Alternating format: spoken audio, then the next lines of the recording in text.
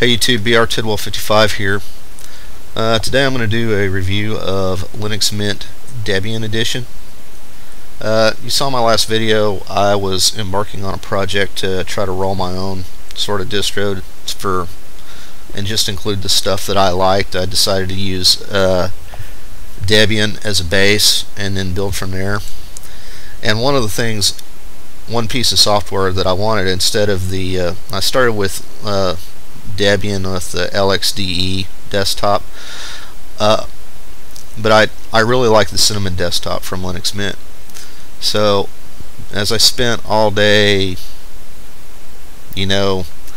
adding different repositories and then trying to compile it from source and then basically utterly failing every time, I realized the work's already been done for me. If I want a Debian distribution with the Cinnamon desktop on top of it, well, Linux Mint DE is already there.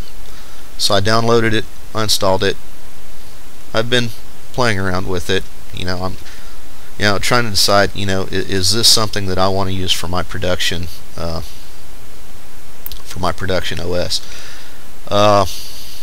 So you might be asking, what's the difference between Linux Mint Debian Edition and regular Linux Mint? The difference is mainline Linux Mint, like the current distribution is Linux Mint 16 Maya.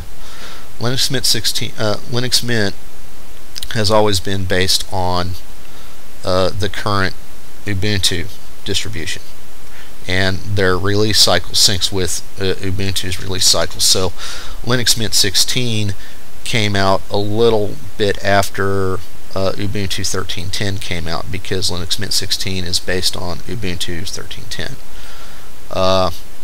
Probably before the end of the month is out, Linux Mint 17 will be out, and Linux Mint 17 will be based on the version of Ubuntu that just came out last week.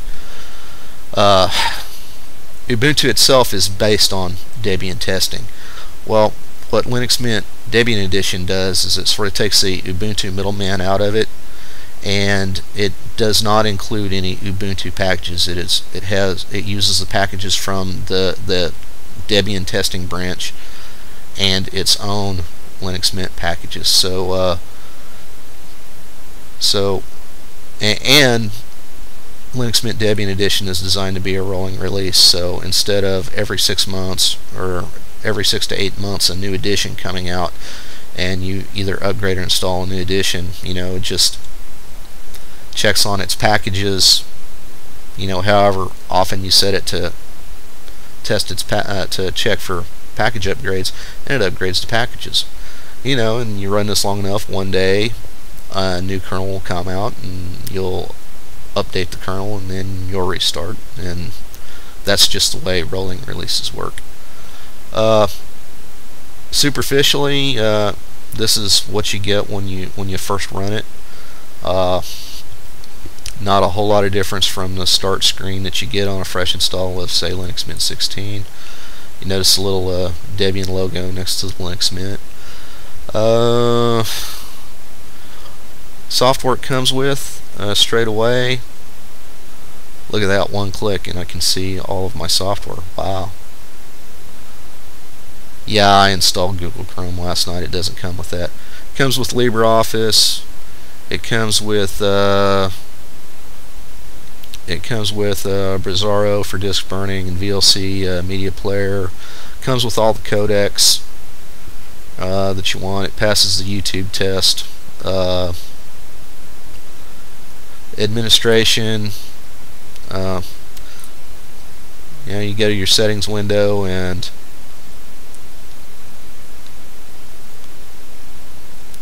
here we go. It's the same as what you'd see pretty much the same as what you'd see inside mainline Linux Mint. I mean, there are some differences. Like I said, this does not include any Ubuntu repositories or software that only resides on Ubuntu repositories. Like there's a disk utility that's in mainline Linux Mint that's not here. So yeah, it's little things like that that are differences. Overall, pretty neat spin on baseline Debian. I would say though, I wouldn't recommend this one for the new Linux user. I think you know, if you want something, if you're looking for a straight up Windows XP replacement,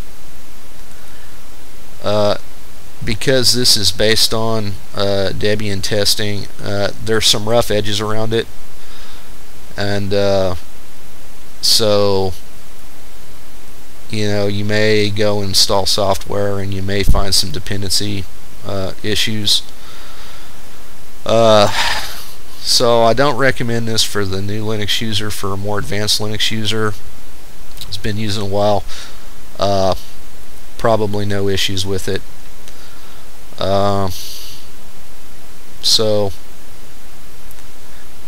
you know, hey, you know my prejudices. I like Linux Mint overall, and so yeah, I think if you don't mind being a little experimental, this might be a pretty good one for you to try out. This is BR Tidwell 55. Thanks for watching.